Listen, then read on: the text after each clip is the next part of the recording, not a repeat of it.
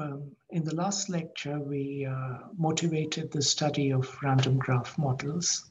We introduced the Erdos-Renyi random graph, and we also posed some of the questions that we'd like to look at. So this time we are going to look at one of those in more detail. So this is the question about whether a given subgraph or motif appears within the random graph G and P. And to keep things concrete, we are going to look at the case of triangles. So let me share screen and continue. Okay, so we are looking at G and Pn, the edge probability. Okay, let me remind you of the random graph model. There are n vertices. An edge is present between each pair of vertices with probability p, which may depend on n. And this is independent of whether any other edges are present or absent. So each edge is present independent of the others. And the probability of the edge being present may depend in some way with n. And we are interested in n large n. So more concretely, we are going to consider a sequence of such random graphs and let n tend to infinity.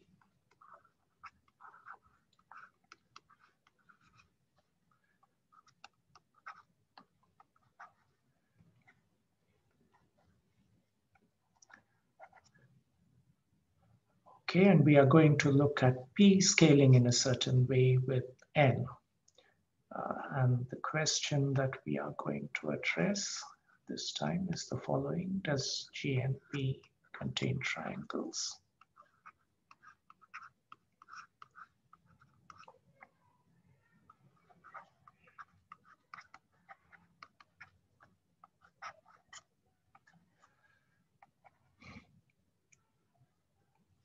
Okay, and more precisely, we want to calculate the probability that it does so.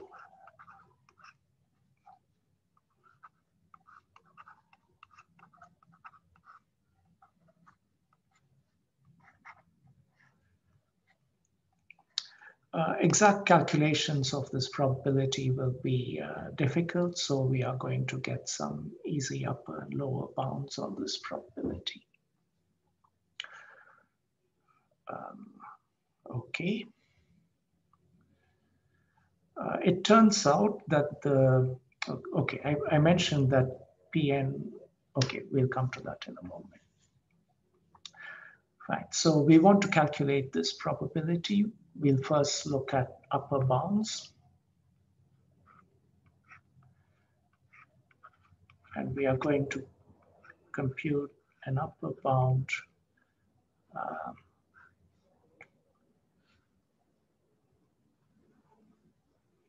by calculating the expected number of triangles and using Markov's inequality. So the approach is calculate the expected number of triangles in G and P. G and P is a random graph, and the expected number of triangles is a random variable.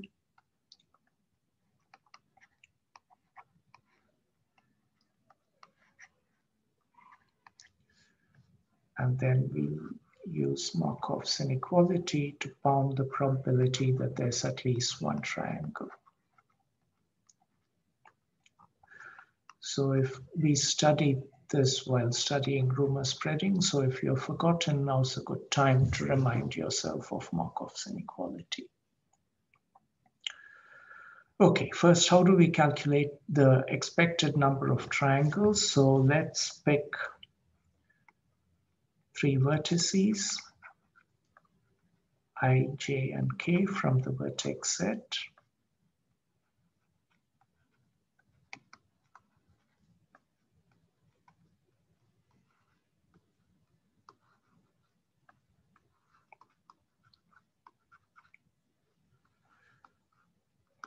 And we are going to denote by chi subscripted by ijk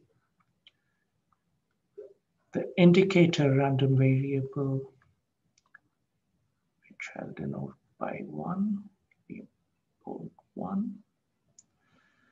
The indicator that there is a triangle on these 3 vertices.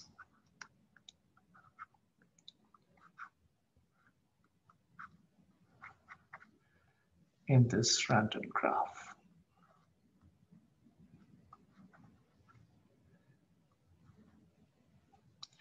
Okay, so what's an indicator random variable? So this is the random variable that takes the value 1 if there is such a triangle, and it takes the value 0, there isn't a triangle.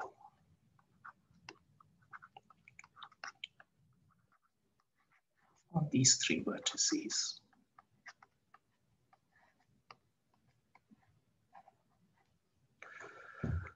Okay, that's the definition. Maybe a picture helps. So we have a lot of vertices.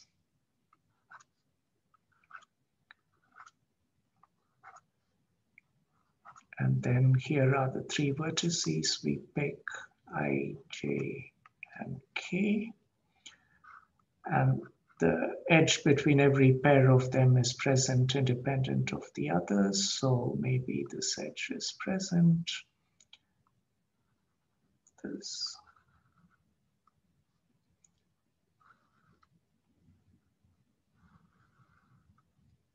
Maybe these are the edges that are present in the graph.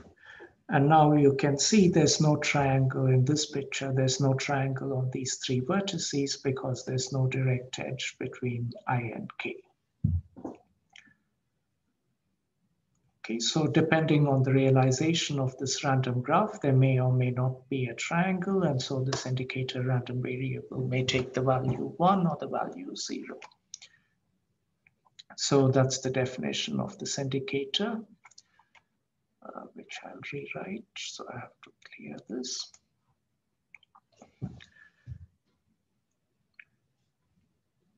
Okay, so once more, chi ijk is the indicator that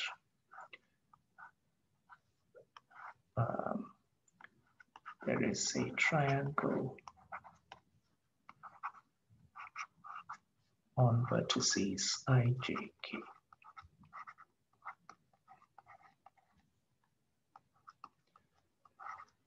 In the random graph GNP, but I won't write that since that's common all the time.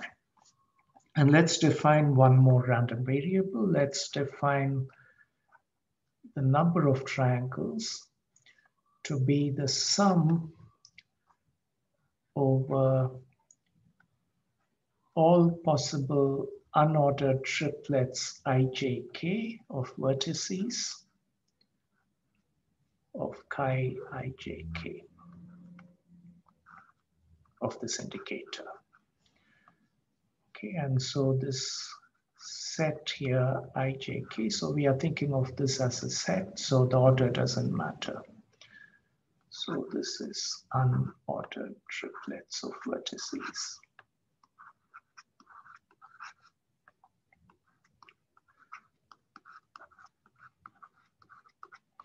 Okay, so we pick 3 vertices from the vertex set and ask in this random graph, we have put down a random collection of edges. Are all 3 of these edges, ij, jk, and ki present in this random graph? And then we do this for every possible triplet of vertices and add up all the indicators, and clearly that's counting the total number of triangles in the graph, in the random graph. Okay, so n triangle is the number of triangles in GNP.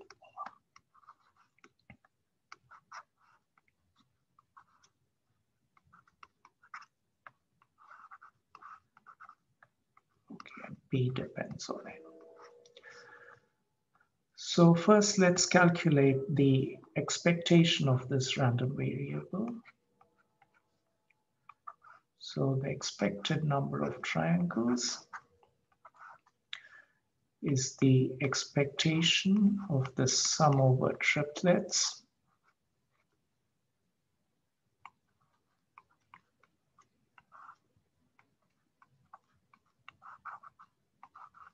of the indicator there's a triangle on these three vertices. And so this is the sum over triplets of the expectation of this indicator.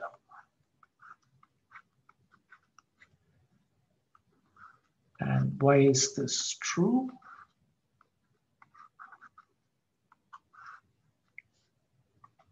This is just linearity of expectation. It doesn't require any independence. So this is just linearity of expectation.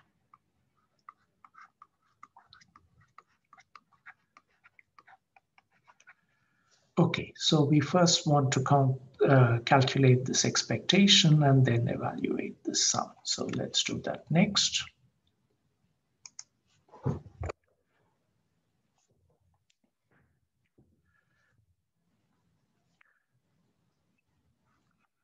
Let's rewrite the formula we are going to use. The expected number of triangles is the sum over triplets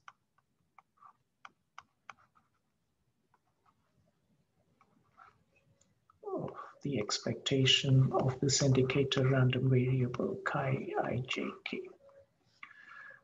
But now what's the expectation of an indicator random variable?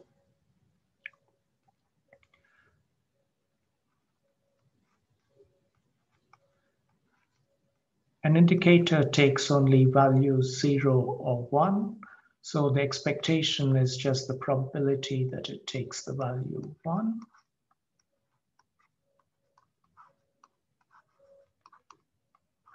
So this random variable takes the value 1 if the triangle is present. So this is the probability of the event of which it's an indicator. So this is the probability that there is a triangle on ijk.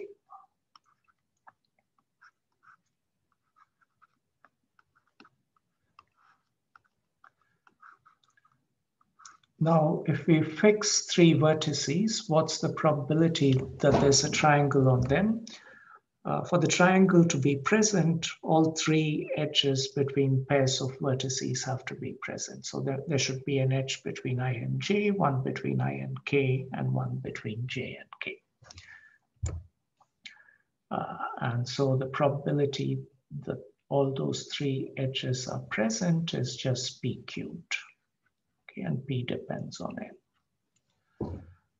And this is because the edges are independent by definition of an Erdos-Renyi random graph.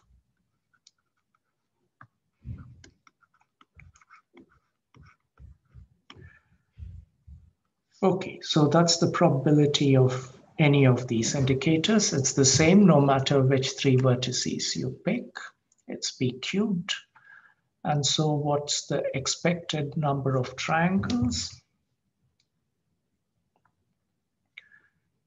So the expected number of triangles is the sum of this constant p cubed over all triplets of vertices.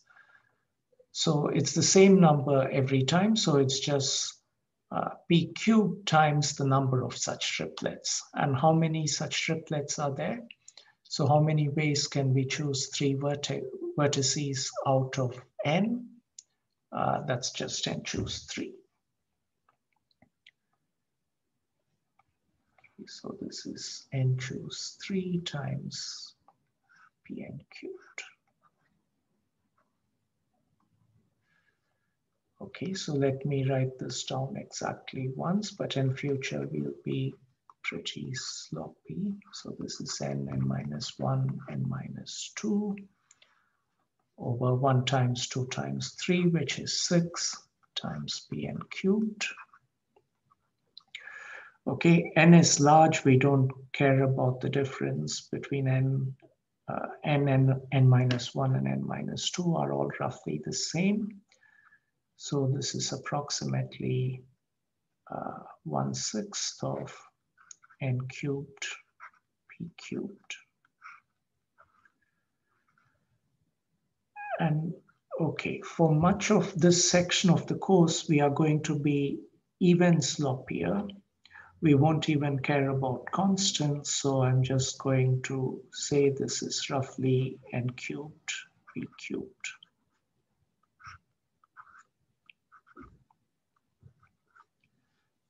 Okay, we'll even ignore the 1/6 because this is some constant which doesn't go to 0 or infinity as n tends to infinity.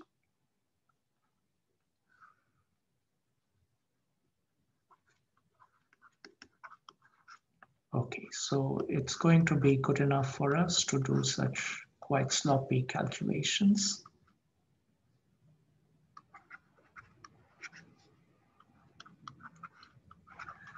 And you'll see soon why we can afford to be so sloppy.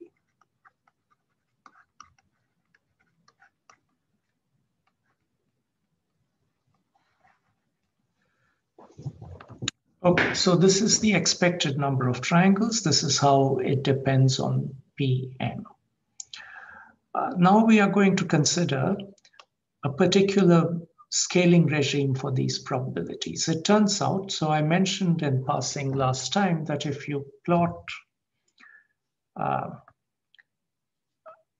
edge probability P against the probability of seeing a specific subgraph, say a triangle, then for large n, this shows a typical behavior which shows a sharp transition from values close to 0, from probabilities close to 0 to probabilities close to 1. And this happens not at some constant value of the probability like 0.3, but it happens in some suitable scaling. And that's what we are going to look at next. So we are going to pick a suitable scaling regime for these edge probabilities where we will see such a sharp transition. Okay, so let me rewrite what we had last time. So we had on the last page, so we had the expected number of triangles is approximately n cubed p cubed.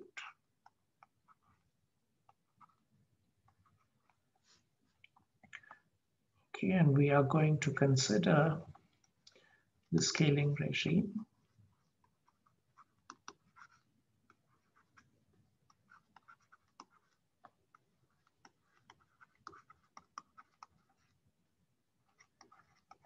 Where the edge probability Pn scales as n to the minus alpha for some alpha positive. Okay. So as the number of edges increases, as the number of vertices increases, the probability of any particular edge being present decreases like some fractional power of n, like n to the minus alpha. The degree of a vertex, which is n times p, or n minus 1 times p, grows roughly like n to the 1 minus alpha. So depending on whether alpha is bigger than 1 or smaller than 1, the degree could be large, but the probability of any particular edge being present is small. Okay, so that's the scaling regime we are considering. And why this particular regime? Well, because this is the one at which it exhibits, this is the one which exhibits the sharp transition we spoke about. So somehow this is where the interesting behavior happens. Okay, so if we consider the scaling regime, then the expected number of triangles, just plugging in,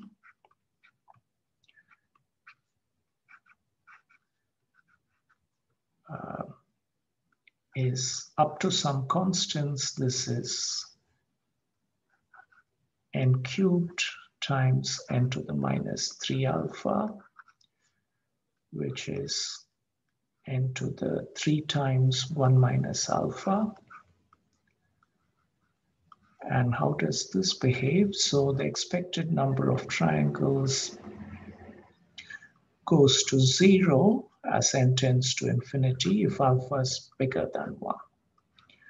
Okay, if alpha is bigger than 1, the exponent here is negative. So it's n raised to some negative power, and that tends to 0 as n goes to infinity. And if alpha is smaller than 1,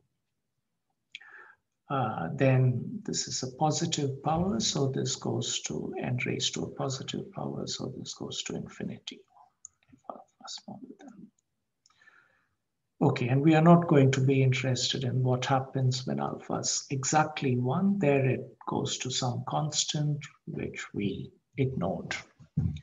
And we ignored because we are not going to look at exactly what happens at the critical value, but only above or below that. And there it either goes to 0 or goes to infinity, irrespective of what the value of the constant in front was, the constant that we ignored. Okay, so this is the expected number of triangles. And intuitively, what do we expect? So,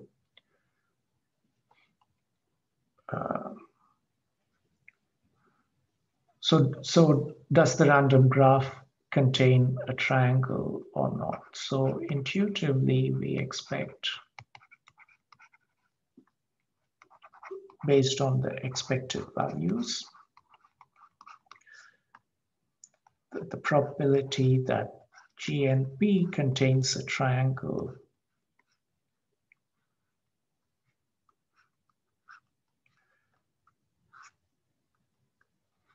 goes to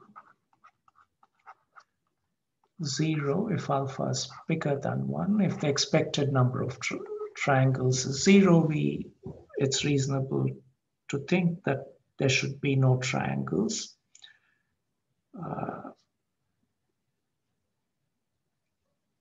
And if the expected number of triangles is very big, then the probability of having a triangle should go to 1. So this is a reasonable thing to expect. And is this true? Can we prove this? Okay, so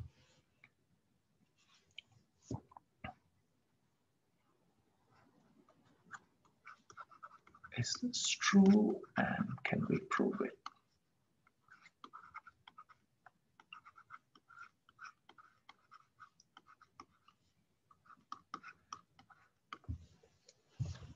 Okay, so it turns out that one of these things is easy. The first line is easy,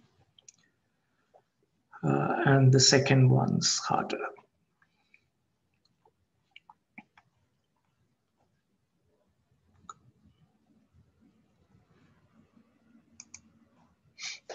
Okay, so let me rewrite what we had for the expectation. So we have Pn, we are looking at the scaling regime, Pn is n to the minus alpha. And in this case, the expected number of triangles in the Erdos-Renyi random graph is up to some constant. It's n to the 3 minus 3 alpha. Okay, so what does this tell us about the probability that G and P contains a triangle? So what's the probability that the number of triangles in the random graph is at least 1? This is what it means for the random graph to contain a triangle. So the probability that this random variable n delta is at least 1 is bounded above by the expected number of triangles divided by 1. And this follows by Markov's inequality, because the number of triangles is a non-negative random variable. And for any non-negative random variable x, the probability that it's bigger than some constant c is bounded by the mean of x over c.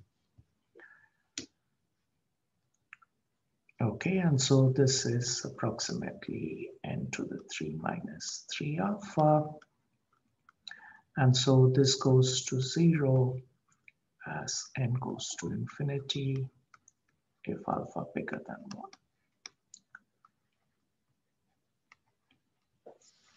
Okay, so we can conclude that if alpha is bigger than 1,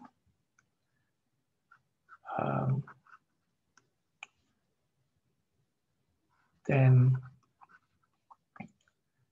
the probability that G and P contains a triangle, at least one triangle, which is the same as the event we wrote above, goes to 0. And just some more terminology. We say that an event, more precisely a sequence of events, one defined on each of these graphs G and P. But here, intuitively, we are thinking of the event as contains triangles, but we have to, there's one such event for every n.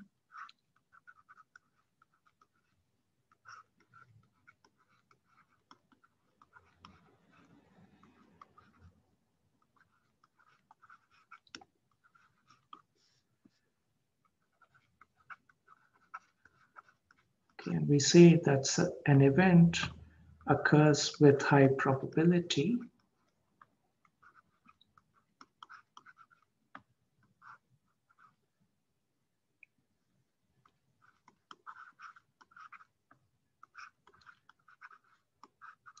and we'll abbreviate that WHP if the probability of the event or the nth event in the sequence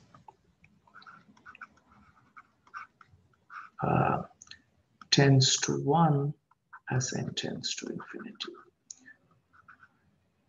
Okay, so this can happen arbitrarily slowly. So even for n equals 1,000, the probability may only be 0.001. At n equals 1,000,000, it may be 0.002.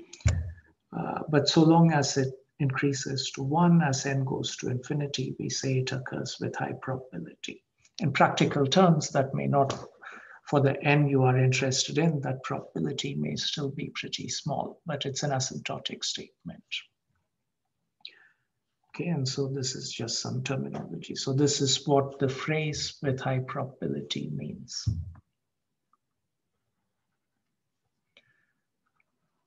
I should also mention that different people use slightly different terminology here. So what we call with high probability is also called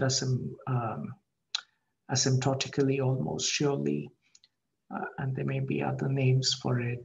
And some, especially in theoretical computer science, the phrase with high probability is used only if the probability of the complement decays to 0 fast enough, like n to some minus a fractional power. But we are not going to, we are going to use it just to mean that the probability of the complement decays to 0, however slowly it may be, and the probability of the event itself increases to 1. Okay, so in terms of this definition or terminology, we can say that I'm not sure if the bottom of the screen is visible, so I'll just say, so in this terminology, the probability that the random graph G and P contains no triangles holds with high probability if alpha is bigger than 1. The random graph is triangle free with high probability if alpha is bigger than 1. Okay, so that deals with the case alpha is bigger than 1. So what happens if alpha is smaller than 1? So So if alpha is smaller than 1, then the expected number of triangles tends to infinity as n tends to infinity. So the graph, on average, the random graph has lots and lots of triangles. So with high probability, there must be at least one, right? That seems perfectly reasonable and intuitive. Okay, but that's not so obvious. It is true for triangles, but it's not always true. And it does need a proof. And to show you that things can go wrong, we are going to look at a counterexample involving a different graph.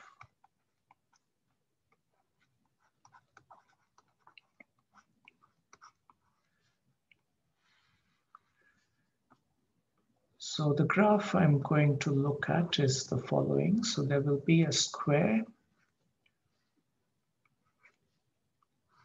with one of its diagonals present, and then there will be this dangling hook. So here is, so it's not a triangle, it's something else. Let's denote this by H. So H is going to be this graph on 5 vertices. We'll denote the number of vertices in H by V sub H. So H has 5 vertices, and you can count the edges. It has 4 for the square, 5, and then 6. So it has 6 edges.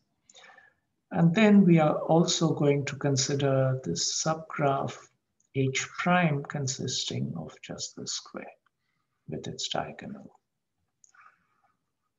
So let's get rid of the hook, and this is H prime. And it has 4 vertices and 5 edges.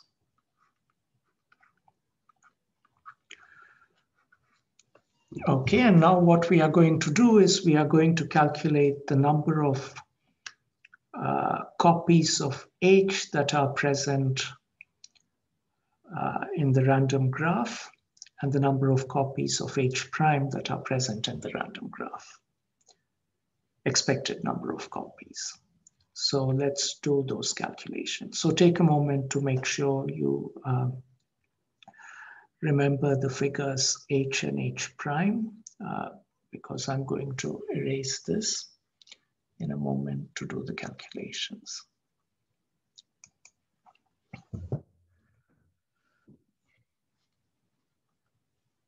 Okay, so let's define indicators for each of them. So I'm going to define chi H.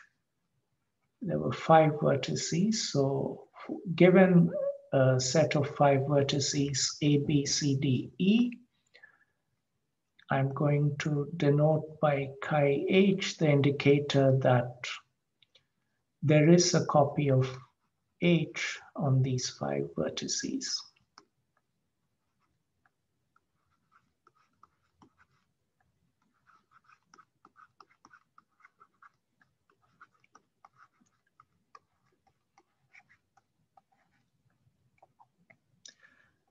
Okay, and there may be more than one.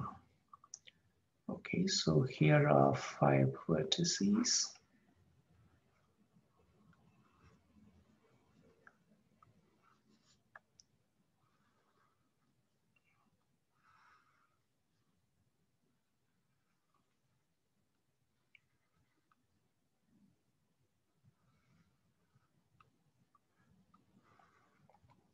And suppose they contain these 4, 5, 6, suppose all 7 of these edges are present. In this case, there are 2 copies. So here is A, B, C, D, E. Now this contains 2 copies of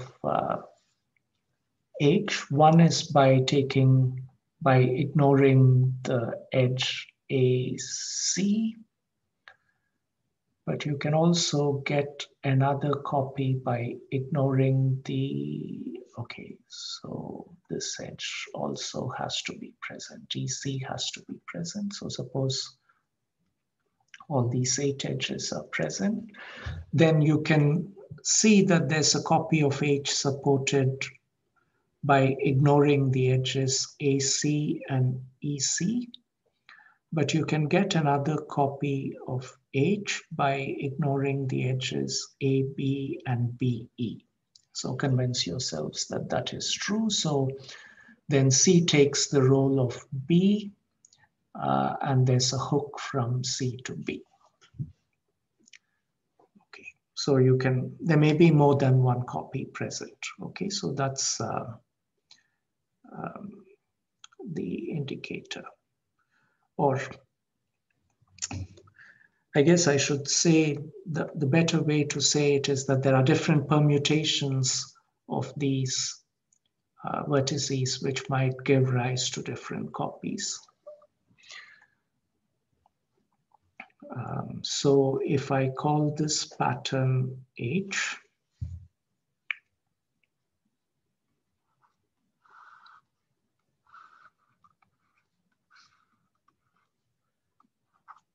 this also brings up some questions about counting, which may be interesting in themselves. So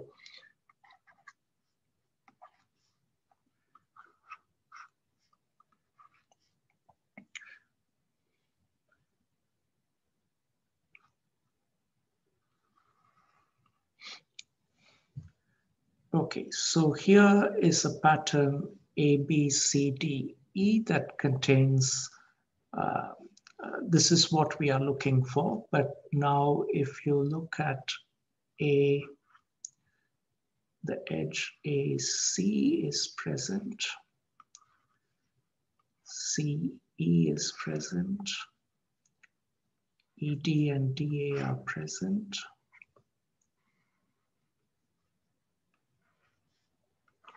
and AE is present, and CP is present. So here, yeah, so then this indicator of this permutation A, B, C, E, D, oh no, AC,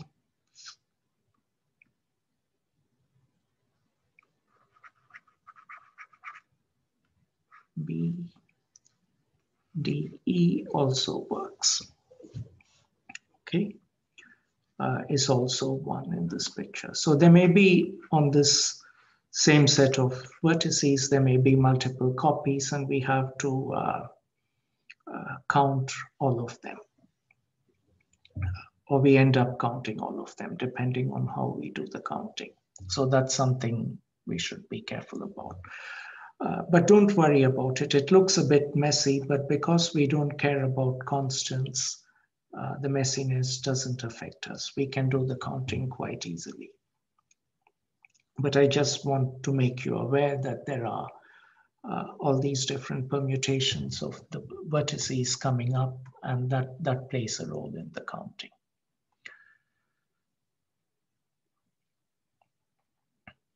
Okay, so let me clear that. Yeah, but keep just the definition. So chi-H A, B, C, D, E is the indicator that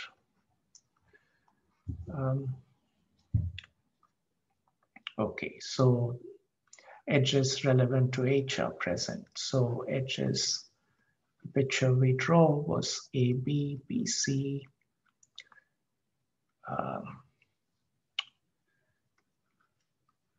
A, D, A, E. Let me draw it here.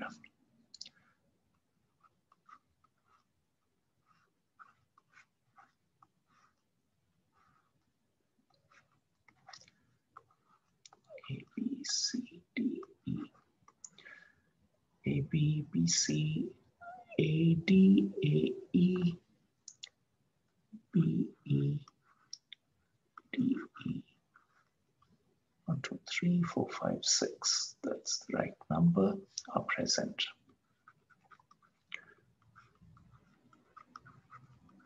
More edges could be present. We don't care whether they are present or not. So for instance, the edge BD may be present, but we are not counting that.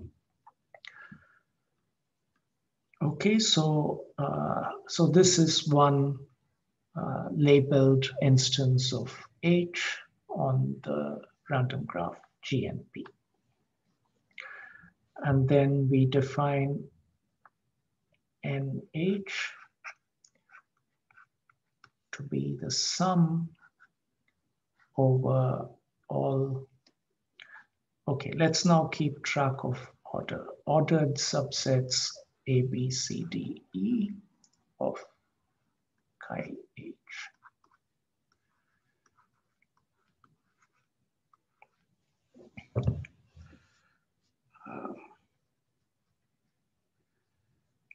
Okay, sum is over ordered subsets.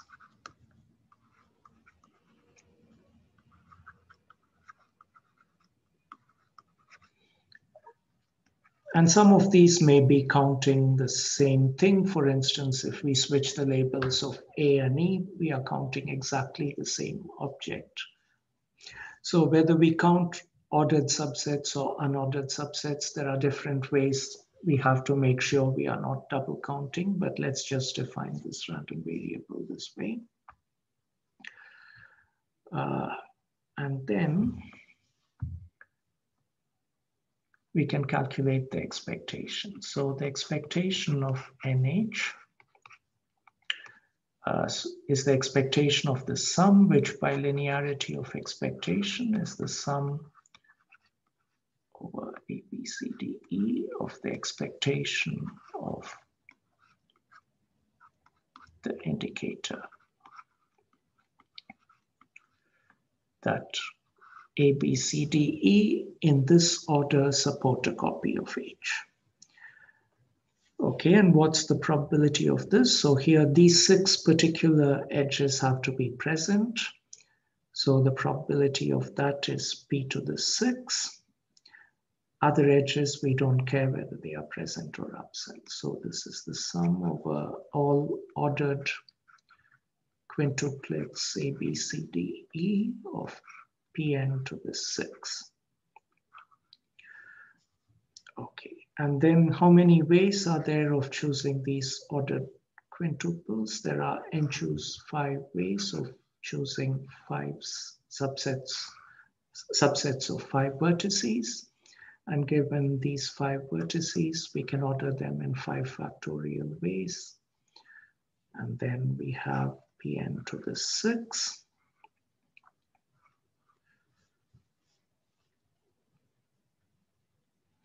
Okay, and then if I do this calculation, this is approximately n to the 5 over 5 factorial times 5 factorial times Pn to the 6. And that is n to the 5, P to the 6.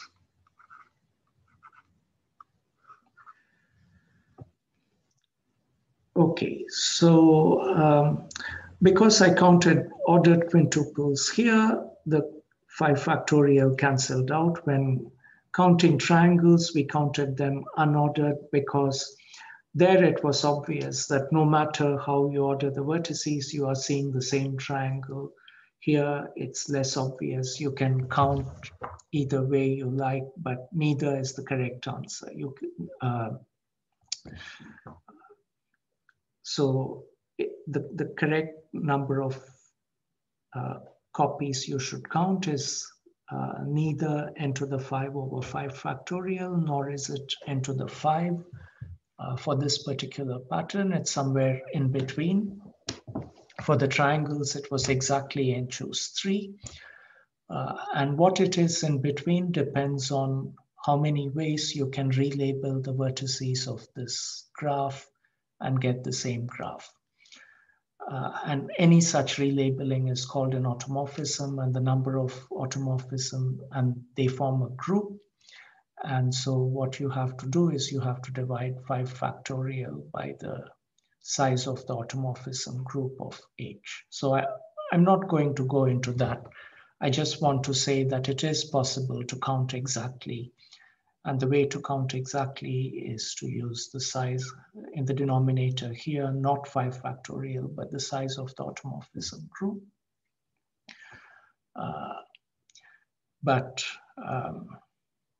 Okay, firstly, it's hard to calculate and we don't care about constants, so we are not going to bother with this. But if you are interested, by all means, there's a brief discussion of it in the notes. So by all means, look it up. I don't know if calculating the size of the automorphism group of a graph is a hard problem in the usual computational sense. I don't know if it's NP hard or if there's a polynomial time algorithm known for it. A related problem was open until recently. The so-called graph isomorphism problem was open until recently, but it's been shown in the last few years that there is a polynomial time algorithm for that. But I don't know the status of computing the size of the automorphism group. Anyway, so I'm mentioning in passing some complicated things, but don't worry about them. We don't care about them.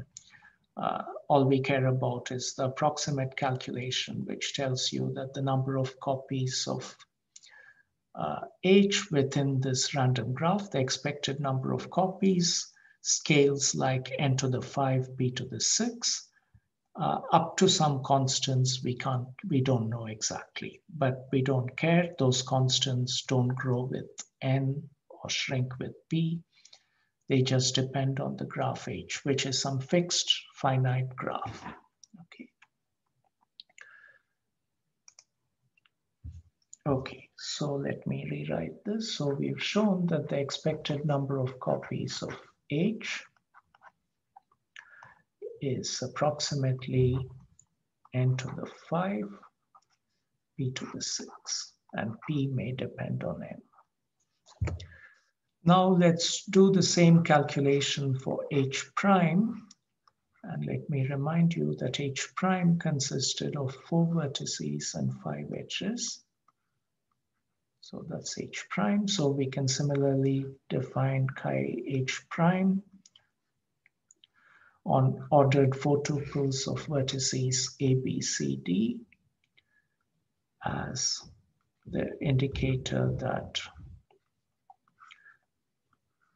in this particular order, they support a copy of H prime, which says that the edges AB, BC, CD, DA, AC are all present. So these 5 edges are present.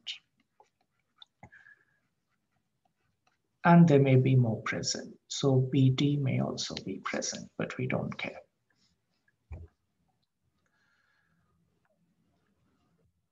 Okay, and so now if we want to calculate, let's also define NH prime to be the sum over all ordered 4 tuples A, B, C, D of this indicator.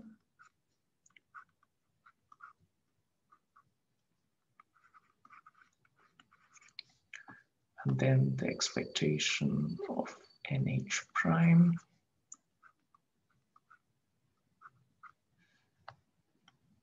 is approximately n to the 4, because there are n choose 4 ways of choosing these times 4 factorial ways of ordering them, which gives us n to the 4. And then the expectation of this indicator, chi H prime, which takes values either 0 or 1. But for this indicator to be 1, all 5 edges have to be present, which has probability p to the 5. So this is n to the 4, p to the 5. Okay, so we've calculated the expected number of copies of H and H prime in this random graph. And now we are going to pick a particular value for P. And let me look up what value from the notes, what value I'm picking. So the value we are going to pick is, okay. Again, we take Pn to be n to the minus alpha. And I'm going to pick the particular value, alpha is 9/11.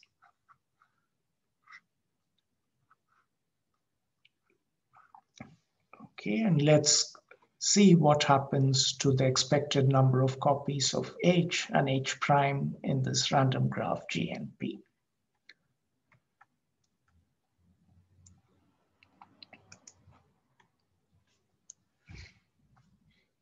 So the expected number of copies of H is n to the 5, or approximately n to the 5, p to the 6, which is n to the 5 minus 6 alpha. And the number of copies of H prime is approximately n to the 4, p to the 5, which is n to the 4 minus 5 alpha. Okay. So if we take alpha is 9/11, then 5 minus 6 alpha is 5 minus 54 over 11 is 1/11. And 4 minus 5 alpha is 4 minus 45 over 11 is minus 1/11. Okay, and so what our calculations tell us is that the expected number of copies of H in the random graph G and P is approximately n to the 1/11, scales as n to the 1/11. And so this goes to infinity as n goes to infinity, while the expected number of copies of H prime in this random graph scales as n to the minus 1/11 and goes to 0.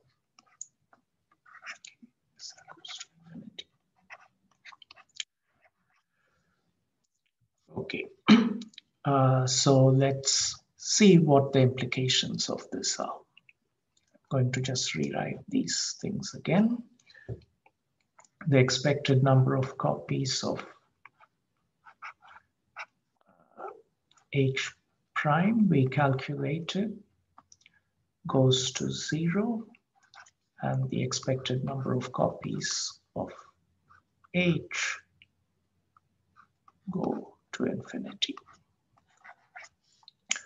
And H prime was the square with the diagonal, and H was the same graph with one more edge.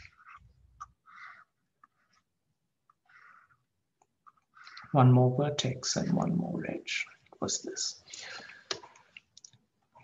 Okay, so this suggests if the expected number of copies of H in the random graph is tending to infinity, it's reasonable to expect that we should see at least one. We should in fact see lots. Okay. So this calculation tells us there are lots and lots of copies of H in the random graph G and P, But every time there's a copy of H, there must also be a copy of H prime. Simply ignore this vertex and edge, and there should be a copy of H prime sitting in the random graph.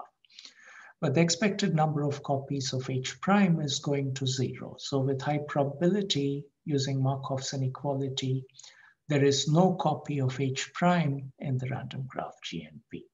But there are lots of copies of H. What's going on? There's a paradox here. We cannot have a copy of H without also having a copy of H prime.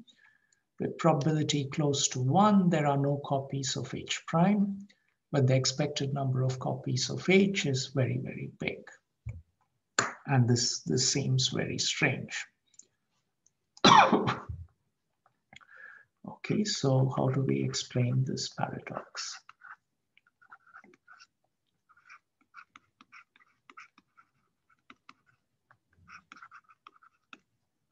I'll leave you to think about this. So I'll end this lecture here, and I'd like you to think some more about this paradox before we address this in the next lecture.